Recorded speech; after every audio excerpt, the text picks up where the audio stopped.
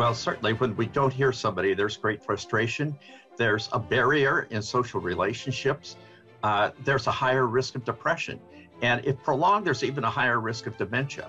What I'm seeing a lot in practice is people noticing they can't hear when a mask is being worn.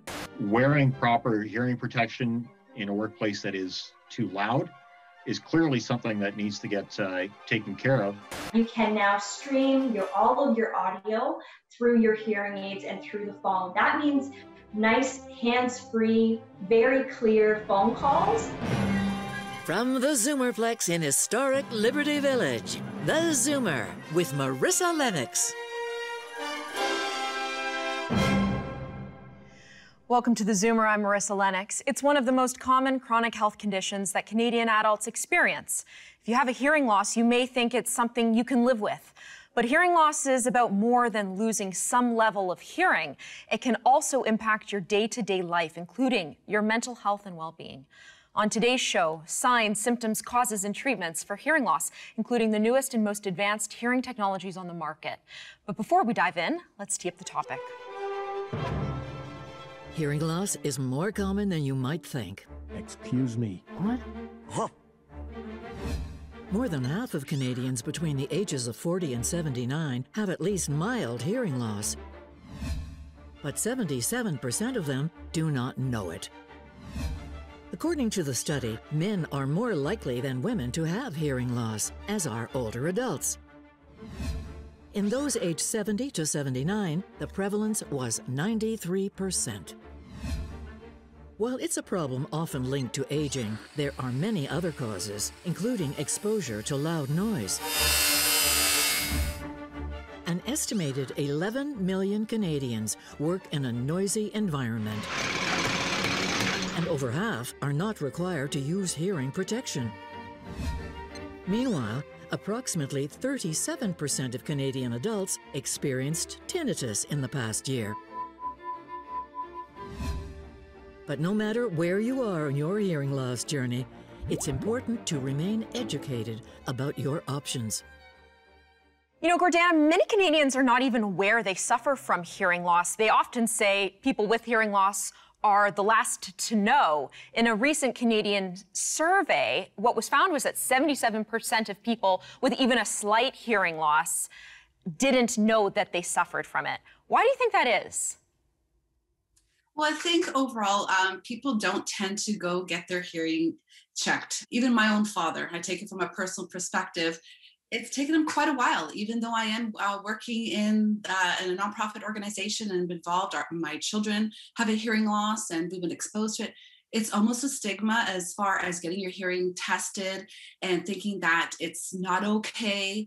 I don't know if it's more of a vanity point, but he expressed it as far as, I don't know if it's my hearing, but I don't really want to get a hearing aid. It's not for me. But I saw the withdrawal not only from the television being amplified, but also the isolation too. That people start to isolate once they notice that the hearing is, they're losing their hearing, that they start to withdraw, which is quite complex. Jillian, would you agree that a big part of it has to do with stigma and just this desire to not follow through with the ultimate end, which would be a hearing aid potentially? Yeah, absolutely. I definitely think that it is associated with an outward sign of getting older, of aging.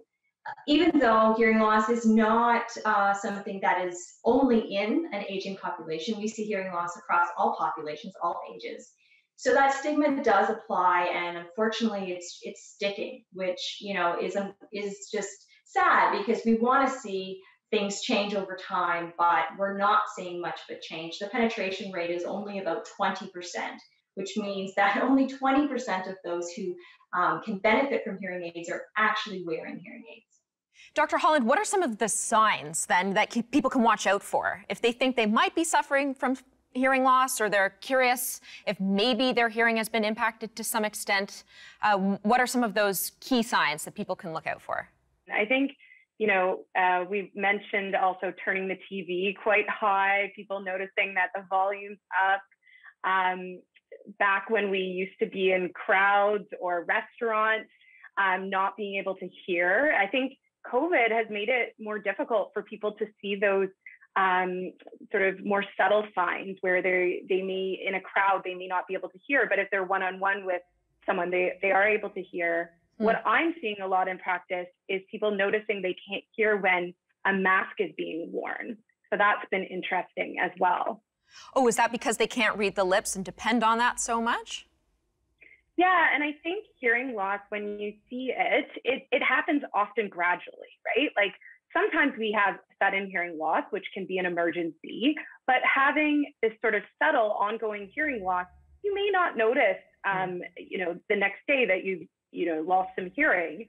And so what I'm seeing is that I think patients are relying somewhat on a combination of lip reading as well as hearing. And then when you take away the lips, then they are sort of realizing that they can't rely on that anymore.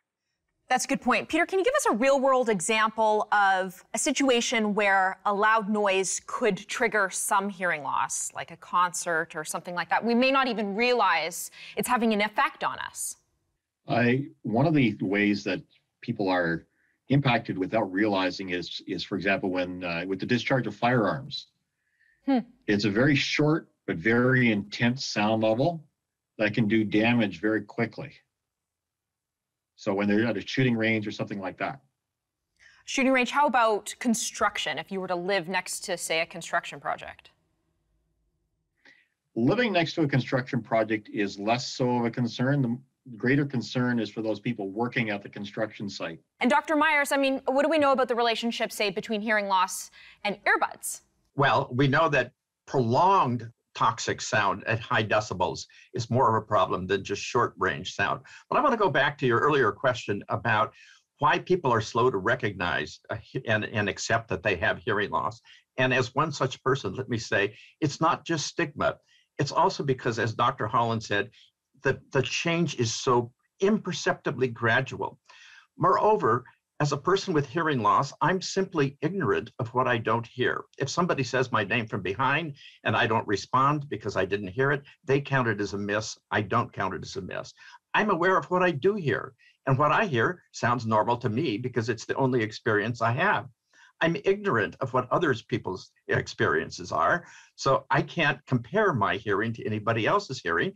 And if I have trouble hearing, it's very easy to attribute it to something external, to somebody else's mumbling, to external noise, to somebody's soft voice. So there's some simple, what I call cognitive explanations for why we're slow to recognize our own hearing loss. Is hearing loss on the rise, Dr. Myers? It has been on the rise with the increase in toxic noise and with the aging of the population. And so we have things in our ears that expose us to more sound. And as more and more of us get older, because of the association of hearing loss and age, more and more people are going to be needing to visiting the hearing professionals who are here with us today. And Stephanie, we know too, when we're in large crowds, it's so difficult, Dr. Myers pointed out, it's difficult to hear. You might not even realize that you suffer from some hearing loss because there's all this background noise. What's Hearing Loops doing to support people with hearing loss in that situation? Yeah, it's a great question, Marissa. Thank you. So induction loops are really important for people that wear hearing assistive technology that do have something called a telecoil or T-coil present in the device. And what we're doing as part of our organization is we're getting the message out that induction loop technology is available in Canada and is really very helpful for people that do have either a cochlear implant or a hearing aid that has the telecoil present, because what it does is help to ground the noise that they're intended to hear, whether it's instructions from someone at a bank teller, in a public space, or even within their own workplace. If you're sitting around a boardroom table, hopefully we'll be returning to that at some point in the near future. Someone that may be hard of hearing can benefit by their employer installing loop technology to help them, again, hear what they're supposed to be hearing rather than background noise, which is very common. I benefit from the hearing loops that she was describing. I have one in my home, so my TV broadcasts through my hearing aids, which are customized wireless in-the-ear TV speakers. My office, where I'm speaking to you, the phone broadcasts through both my hearing aids. Where I worship, my campus auditoriums, And more here in the United States, as well as in Canada, we're seeing this hearing loop technology spread. It's coming to all New York City airports, all the gate areas. Is coming to more and more worship places and auditoriums. And it's fantastic. Let me tell you, it is a godsend. And it alleviates the frustration of being left out as someone with the invisible disability of hearing loss. All right, thank you for that. We need to take a short break. There's more when we return. But when we think of hearing loss, it's a communication disorder, and we as humans connect with people via communication.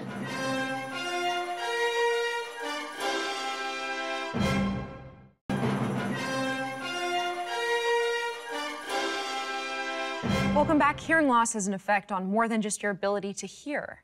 Hearing plays a major role in our emotional well-being, mental health, and overall quality of life. Yet, millions of people ignore the signs, despite research showing alarming consequences if left untreated. So, Dr. Marissa, why don't I start with you on this one?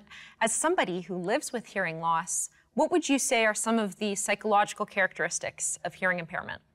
Well, certainly when we don't hear somebody, there's great frustration. There's a barrier in social relationships. There's a higher risk of depression. And if prolonged, there's even a higher risk of dementia. Dr. Holland, Dr. Myers just mentioned their depression as one of the characteristics, psychological characteristics. And I think that it makes intuitive sense that there would be a connection between hearing loss and depression. There's also a very big difference between someone who uses a hearing aid to help them with minor hearing loss and someone who has lost their hearing completely. What is the difference in those characteristics between those two people? Yeah, I think isolation is a big one. I think when you're, depending on when you lost your hearing, the way that you learn to adapt to that situation, whether it's later in life or earlier in life, I think it makes a really big difference, and what kind of support network you have as well. Whether you have others in your life who have hearing loss as well. And there are networks and communities that are able to kind of have different ways of communicating. Jillian, do you think it's easy to attribute those signs, depression, isolation, to something else and not hearing loss? I think that they are unfortunate consequences of hearing loss. Yes, absolutely. You can experience those things outside of hearing loss. But when we think of hearing loss, it's a communication disorder, and we as humans connect with people via communication. So you can understand easily how it would actually affect you so deeply and in all aspects of life. And I think we should also mention that it's not just the person with hearing loss that is affected, that those around them are also affected, loved ones, that it has an impact on relationships. Because again, we communicate with the ones around us, and this is how we express ourselves and how we connect. So it affects a lot of people. It can also affect your family members as well, and they can be experiencing the same sorts of symptoms or negative side effects. Can I just ask, Jillian, can hearing worsen if left untreated? Yes. Hearing loss is typically progressive anyways. So as we age, it does tend to worsen over time. But there is research to indicate that the longer you go with untreated hearing loss, the harder it is to get that back, or for the brain to sort of respond to those sounds once we stimulate the brain again. So you're never doing yourself any good by waiting. Gordana, there's no question we place a high value on our hearing, and yet so few people who know they have hearing loss, it was mentioned earlier, I think only 20% actually do something about it. Why do you think that is? Well, again, it's difficult to answer for each individual. It's their own reason why they go get their hearing tested for. Sure. But I think overall, too, we talked about a lot of things here. A lot is about communication barriers and accessibility too. Once you get your hearing aid, once you get fitted, etc., it's going outside the home and what barriers you faced, and that seems to be a big issue too. As far as in the States, I think they're far advanced in some areas, but in Canada, we're moving forward in so many areas. Having the induction loop systems beyond in retail stores, etc., that those communication barriers are removed. And we need to work harder towards that across Canada, that once you have the hearing aid, doesn't mean it's all fixed and one hearing aid fix all. We all vary. We need to break down those communication barriers. That is key. Can you prevent hearing loss? Peter, I'll ask you. Is it something that you can prevent? Prevention is something that needs to happen long before people notice it. And that's because a lot of hearing loss is connected with workplace noise. Wearing proper hearing protection in a workplace that is too loud is clearly something that needs to get taken care of. Ideally, the workplaces need to become quieter, but it's typically something that people have the damage, at least the initial damage, long before they have the experience of it. And so young people may not be as careful in their workplace as they ought to be and suffer later. So it could be something as simple as, even if we were talking, about prevention, you may not be aware that you're listening to your earbuds too loudly, or you may not be aware that perhaps if you're at a super loud concert, you could put those orange earbuds in your ears to help protect them. Many people don't do that. Maybe they don't even think about it. Exactly. And then what can be done further then to mitigate the damage that has already been done? Dr. Myers. Well, I'm not sure this would mitigate the damage, but I was privileged to serve 4 years on the National Institute on Deafness Advisory Council, where I got to know a University of Iowa hearing geneticist. And I have a very peculiar pattern of hearing loss, and he invited me to send in a test tube of spit, and he analyzed the genes and could find a very specific gene that is causing my hearing loss. So I asked him, could you use the CRISPR gene editing technology to potentially prevent hearing loss long-term in a young person who carries this gene? And he said, absolutely, and that's the next phase of our research. And in fact, we're able to administer this technology in one ear, but not the other, which we can use as a control or comparison condition. So maybe in the distant future, we'll be able to prevent some of the hearing loss we now have with genetic engineering. That's neat. All right, well, don't go away. There's more on the other side of this break. I had close-fitting hearing aids that made my own voice sound as if my head were in a bucket. Many of today's hearing aids are open-fitting and don't have that, and they're easier to adapt to.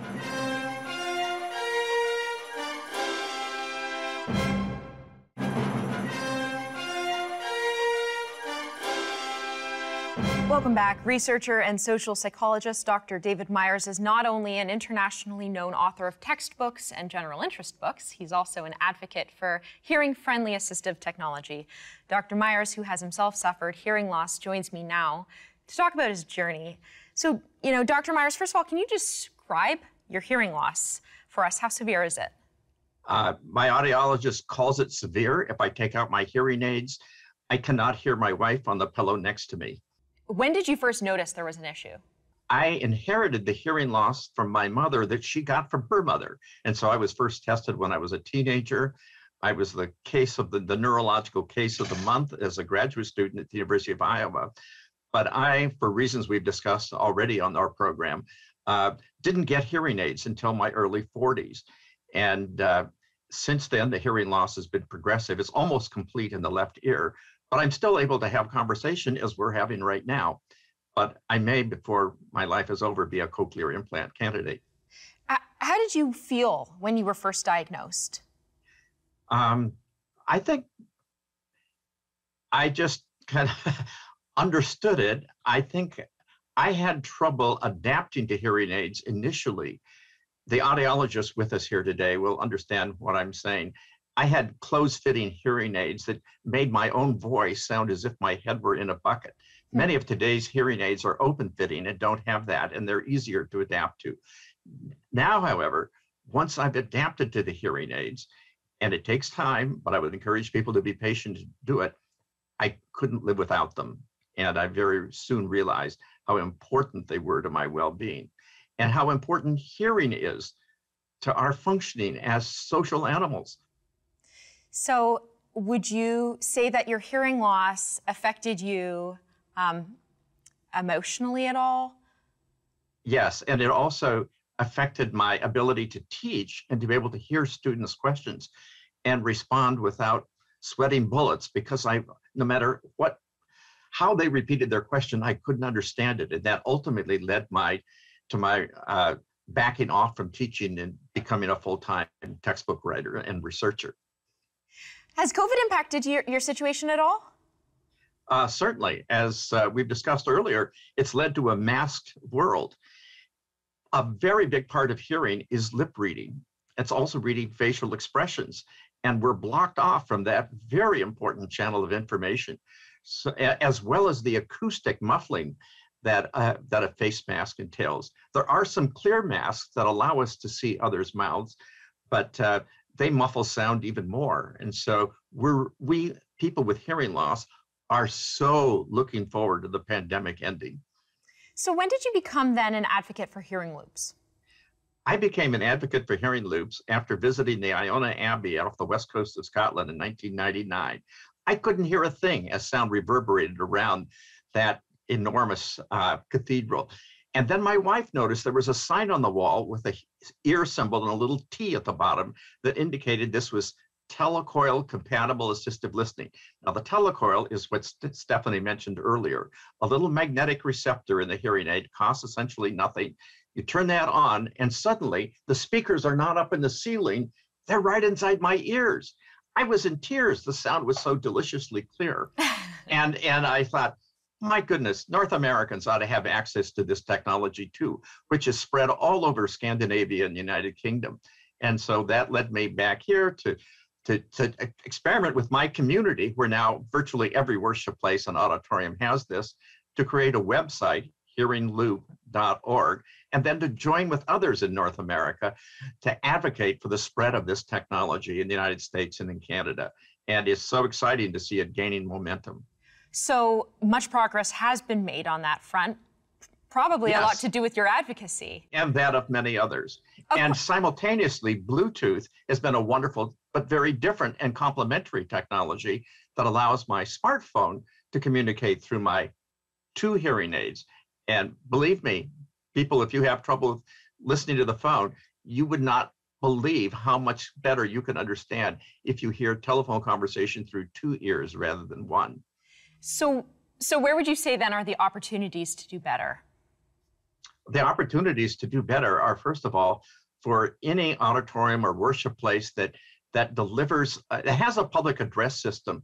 It should take account not only in its accessibility policies, not only of people in wheelchairs with mobility impairments, but also the great vast number of Canadians who have the invisible disability of hearing loss, and to provide the simplest, most optimum hearing technology, which is a hearing loop, which means I don't have to check out special equipment. It doesn't deliver generic sound. I can just press a button and my hearing aid delivers sound customized for my ears from the speakers right inside my ears. It's wonderful. All right, well, thank you so much for sharing your story. Up next, we'll show you the most advanced hearing technologies on the market. Don't go away. So you want natural sound coming in, but you also want to experience true sound. And this new hearing aid called the More is really trying to simulate a natural and real world environment.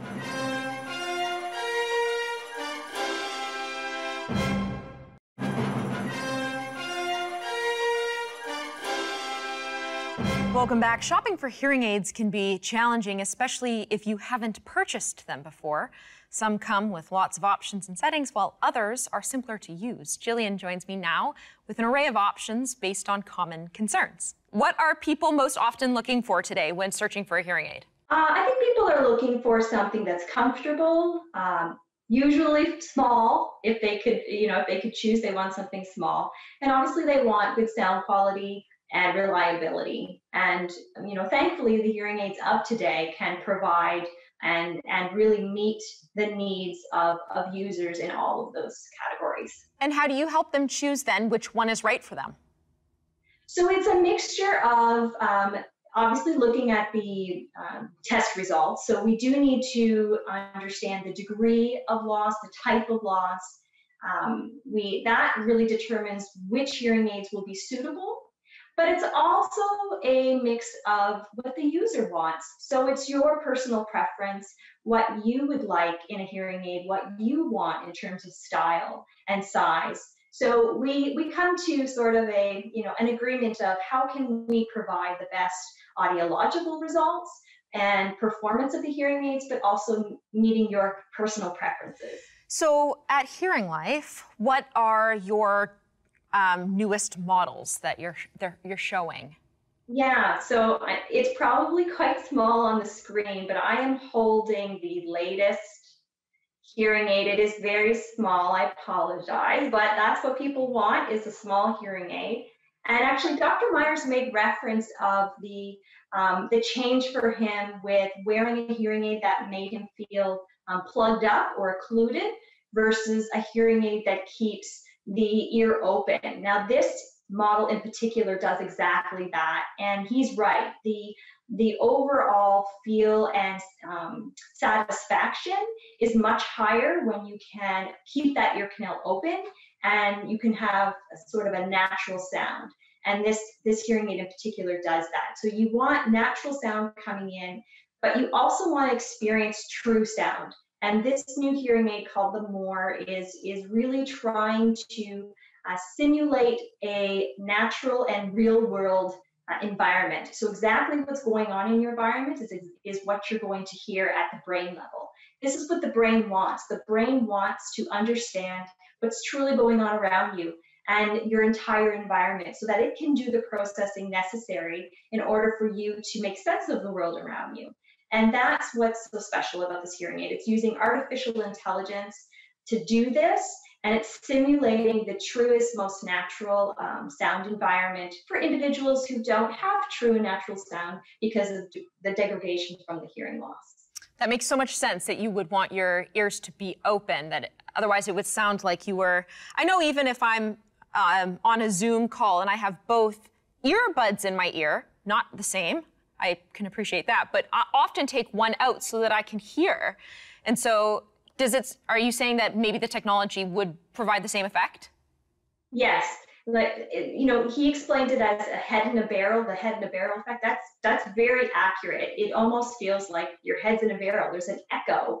And we don't hear our voices like that naturally. So when you change the tonal quality of your voice as well as the volume, it's very noticeable and usually quite annoying. So if we can remove that from the user's experience, it definitely helps to improve satisfaction rates with hearing aids and the performance of the aid and just really the overall comfort of wearing the hearing aids all day long when your own voice doesn't have to be changed. It sounds like what you're used to hearing yourself. So yeah, it's a great advancement. And not this style of hearing aid has been around for a while, so it's not brand new, but we definitely find that users are much more happier with this style. And for those who may not benefit from a hearing aid, what are some of the other options that you have? If hearing aids are not an option at all, there are also accessories. So some individuals, if they're not ready for a hearing aid, they might look at, noise canceling headphones or devices to help them hear the TV or streaming audio that isn't a hearing aid itself.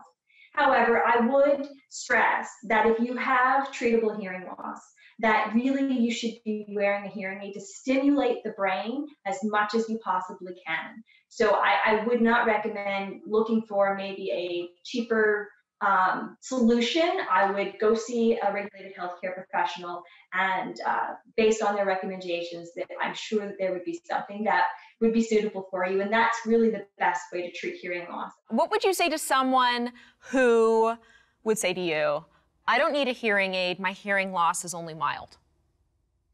Yeah, I hear that all the time. That's very common. And it again goes back to that it is gradual and very subtle and happens over years. And so it is often hard for users to know what they're missing, because they don't know what they're missing if they're not hearing it.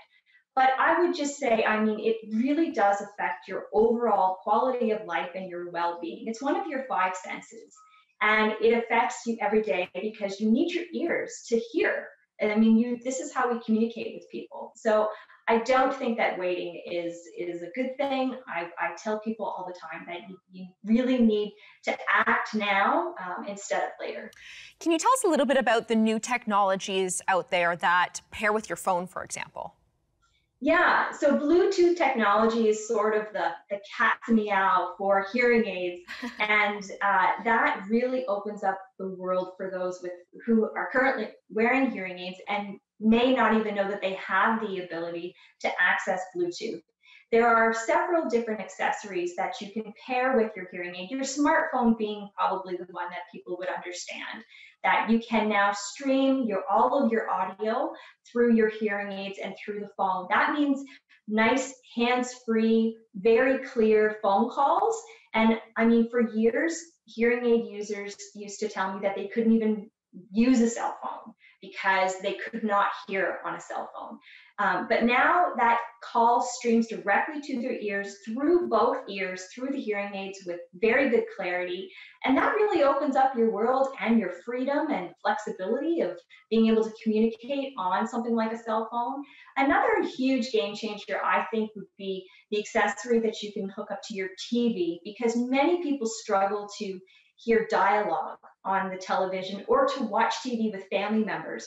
You know, a spouse wants the volume at a certain level, but the person with the hearing loss wants it louder. And so, you know, it causes arguments. So now that person can have control over their own volume and hear the dialogue on the TV much more clearly. That means news, you know, if you like to watch the news, or sports or movies where dialogue can sometimes be muffled or muddled. So that really opens up, again, more opportunity to enjoy life with the new accessories that are available. Now, obviously, this will vary depending on what it is you need, but what's someone looking at in terms of a price tag?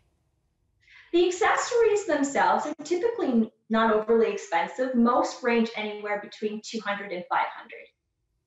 That's reasonable. And how about for the hearing aids?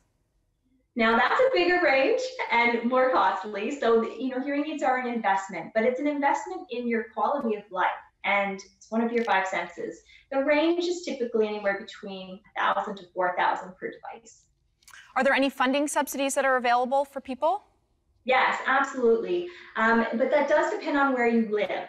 So in Canada, where I am, although there's not very much really federal funding that is applicable for everybody, there typically is some provincial funding. So depending on what province you live in, you maybe have access to some funding. All right, thanks so much, Jillian. There's more after the break. Stay tuned. By improving the acoustics of a space, there's also the possibility that people are less dependent on hearing aids.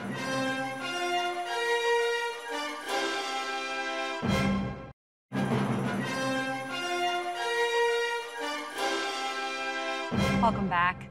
While hearing aids are an excellent tool for improving someone's access to sound, they may not be enough to overcome all listening environments. Background noise and listening at a distance are 2 environments where hearing aids can fall short. Fortunately, there are solutions for this. Stephanie, let me start with you. Hearing Loops Canada is an amazing organization, so tell me a bit about the hearing loop technology. Yeah, so we are partnered with a company called Contacta based in the United Kingdom, and they are a global leader in hearing assistive technology. And we do have the rights to distribute that product in Canada. And we've done quite a bit of work nationally in order to advocate and educate Canadians about the importance of induction loops. And really that's been our passion up to this point. We do have a range of products that can be offered, whether it's one-to-one at a window or kiosk, as I mentioned earlier, like a bank environment, or even now with COVID being obviously quite prevalent in our discussion points. It's also been something that has been investigated for different clinics and testing centers. And we, again, can also deploy within large theater settings or corporate environments. So really, there is an induction loop technology that can be deployed in pretty much any space. And as Dr. Myers mentioned earlier, even within a home through our home loop kit that we can also provide to customers that want to experience an induction loop within their own private environment. Where can Canadians find the induction loop system currently? So any Canadian that's interested in getting more information can reach out to me personally. Our website is hearingloopscanada.com. I'm based in Ontario. The company was founded in Alberta. Can you give me an example of a setting though where it's currently being used? Oh, absolutely. So we've done various deployments. For example, the Citadel Theatre in Edmonton, Alberta, is one of the key areas where we've done a large loop, induction loop setting. And then recently we've been doing quite a few deployments with the one-to-one windows because of COVID and the barriers that have gone up. The speech transfer systems have really helped to not only advocate for people with hearing loss with the hearing loop aerial, but even for those that struggle to hear because of masks and the barrier being in place. So it's amplifying the noise between the barrier. Dr. Myers mentioned difficulty in a church setting hearing, and you know, how prevalent is the hearing loop technology in religious settings across the country? Very prevalent. It's actually probably the largest area segment where induction loops have been deployed. So on our website, we do have a locator that will show where induction loops have been deployed. And I would say the majority at this point have been within places of worship. Gordana, a quarter of the population has some sort of hearing loss, I've read. So when we talk about accessibility, what still needs to be done to make Canada more accessible for people with hearing impairment? I think it's very important for us in Canada to do so. We are working towards it, obviously in Ontario with the AODA, with the Accessible Ontario's Act. We're working towards that. But overall, we need to make it accessible for all of us, from something as simple as the captioning on television. I know hearing aids, and as far as amplifying sound though too, but understanding and educating ourselves. And like I said, as far as the Canadian Hard of Hearing Association, we have so much resources and education available that we all benefit from it, and understanding what can be done, where we can go to make Canada accessible to all. We need to be part of the conversation. People with the hearing loss need to be included everywhere. And like I said, as far as with the hearing aids and being in meeting settings, etc., we need to make that accessible, all areas outside of the home and in retailers, other stores, anywhere that people do not have access to that. So we really want to push for that. Peter, same question to you. I mean, what opportunities are there to do better? Opportunities to address existing situations also occur where we can improve the acoustics of a space. I mean, certainly induction loops can help in situations where the acoustics of a space is poor. But by improving the acoustics of a space, there's also the possibility that people are less dependent on hearing aids or induction loops, that people that have some hearing loss but don't yet have a hearing aid are able to actually hear better. How would that work? That would work, for example, by controlling the reflections in a room. So the sound that we hear that is very close to the first sound we hear is something that our ear processes together and uses that as the signal we want to hear. But the sound that comes from later reflections, stuff that bounces off the back walls and comes back later on, acts like noise. And so we actually get interference from the same signal that just happens to show up later. So getting control of the sound in the room is something that is very significant to helping people that have some loss, but no support system yet. Does that happen after a room is constructed, or does it happen while it's being constructed? Ideally, it's done while it's being constructed. The cost to do it after it is constructed are usually quite a bit higher. That would make sense. And Jillian, let me close out with you. Same question. Where are the opportunities to do better here?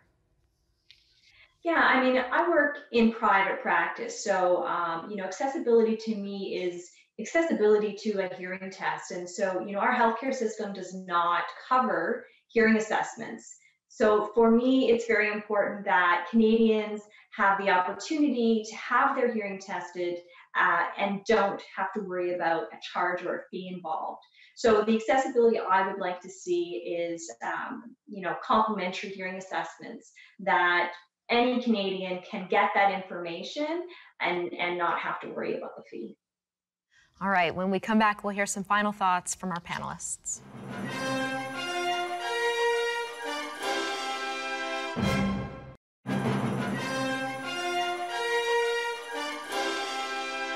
Welcome back. It's that time in the show for final thoughts. So we'll start with you, Jillian. So the final thought for me would be the importance of a baseline hearing test. So I hope the viewers really get out there, get their hearing checked if they haven't already. We are an essential service, so even during the pandemic, you can get your hearing tested. Knowledge is power, so understanding where your hearing is at is very key and most important. Stephanie. Thank you. Yes, definitely having both the public and private sector recognizing the importance of acknowledging accessibility and really opening up their eyes and ears, of course, to folks that are hard of hearing and finding technologies such as induction loops to assist those that are struggling. Gordana. Thank you. And again, looking for support. And at the Canadian Hard of Hearing Association, we do have a free peer mentoring program available across Canada for outreach. So people can talk to one of our mentors and get the support that they need through our mentoring program. So I encourage that. Dr. Holland? Yeah, I would say get checked. If you think you might have some hearing loss, if you're noticing that it's harder to hear people, especially when they're wearing a mask, that could be a sign that you have some hearing loss. So please get assessed. And Peter. For me, the most significant thing is prevention. I think there should be more effort put into hearing prevention, hearing loss prevention efforts, where industry and government are promoting hearing conservation plans for industry. It should become necessary for every industry to have that. All right, well, a big thank you to my panelists for being here and for you at home watching. We'll see you soon. For now, it's time to zoom out.